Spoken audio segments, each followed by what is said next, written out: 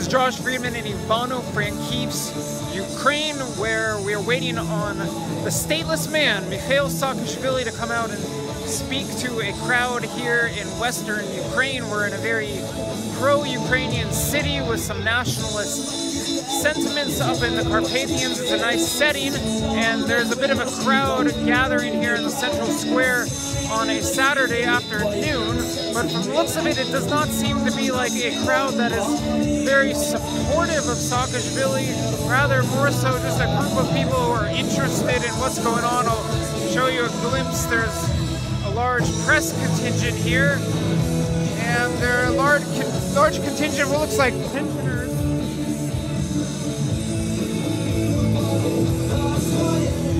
who are just sitting around, and from talking to locals, it sounds like they're just interested in seeing what's going on and hearing the Saakashvili speak. So it doesn't seem like he's very popular here, and I don't know what kind of sign this gives in terms of the strength of this movement that he's trying to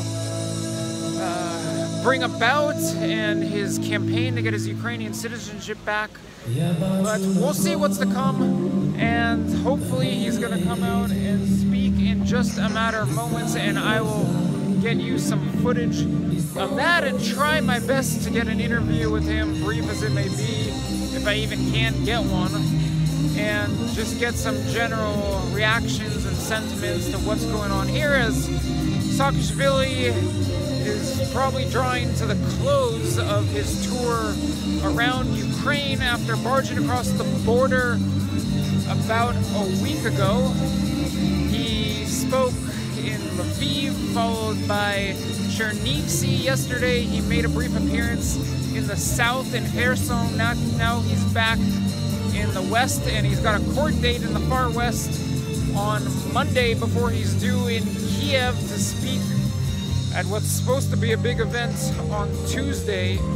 So this is probably one of his last stops before his appearance in court, followed by his grand return, if it may be, to Kiev. So let's see what unfolds here in Ivano-Frankivsk.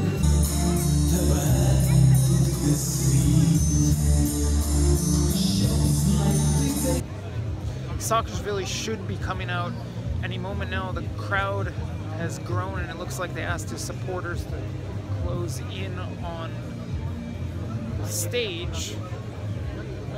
There were probably about 20 people who came out from the back who were carrying flags, and looks like they're traveling around with him, and I don't know, maybe he has 100 or even 200 real supporters here. It's tough to gauge. I still think that a large chunk of the crowd are just people here who are interested in seeing what's going on and hearing what has to say. It doesn't look like most of the people here are passionate supporters, but the crowd has grown in size a bit. I can't tell you exactly how many, but I don't think there are any more people here than a few hundred. And here he is. Івано-Франківськ вітає лідера політичної сили «Рух нових сил» Михайла Саакашвілі. Зараз і засудити дії влади щодо політичного переслідування.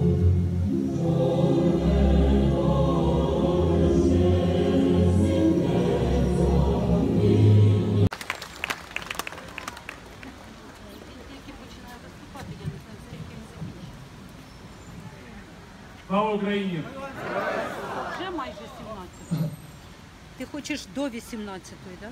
По-перше, я хочу Я почула, я спробую. всіх Але подякувати. Я тут нашу бачу людей, які разом зі мною, разом з нами були на кордоні ці кілька днів тому, коли народ України показав ще раз, вже котрий раз, хто реальний власник цієї країни. Коли ми разом, владі нема що протиставити об'єднаній опозиції. Владі нема що протиставити об'єднаному народу. Вчора я їхав сюди десь 800 кілометрів Тому що позавчора у нас було зібрання. І треба доручити цю справу професіоналам. Але знаєте, коли вчора я почув отця Ігоря, там нема корупції і там немає олігархів. У нас є корупція, у нас є олігархи, а у нас немає розуму. Багато емоцій, ми всі боролися і разом, і до кінця, і до перемоги. Ми ніколи не зупинимося, поки ми не переможемо. Дякую вам, друзі, слава Україні, і разом, і до кінця, разом, і до перемоги. Дякую вам. Паралідзе, я так з ним познайомився. Першим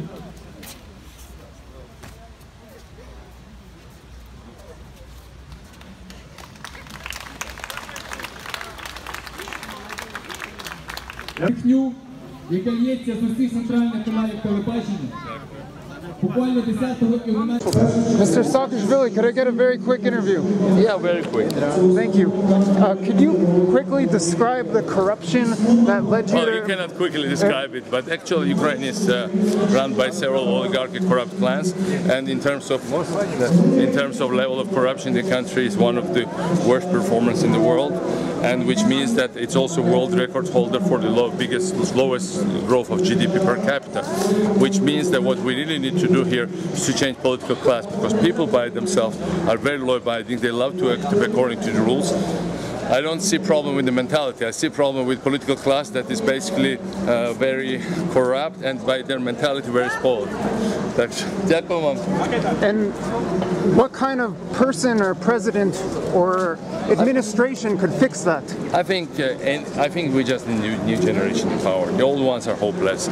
They've been around for 25 years and they've not really achieved, not only not achieved anything for the country, but they've badly ruined any trust towards any political, politicians. Politicians are hated right now in this country, like in many countries of similar. So in order to restore confidence, you just right people and you need just break through in right direction. That's it. Regarding your citizenship battle, do you have a backup plan in case it goes south? Well, look, in any case, I'll fight till the end. See, nobody expects me to be here. I'm here. No, що їдемо разом. And I'm here, so I'm among people, and I'll go further. Ми тут встретились з ребятами, які організовували блокаду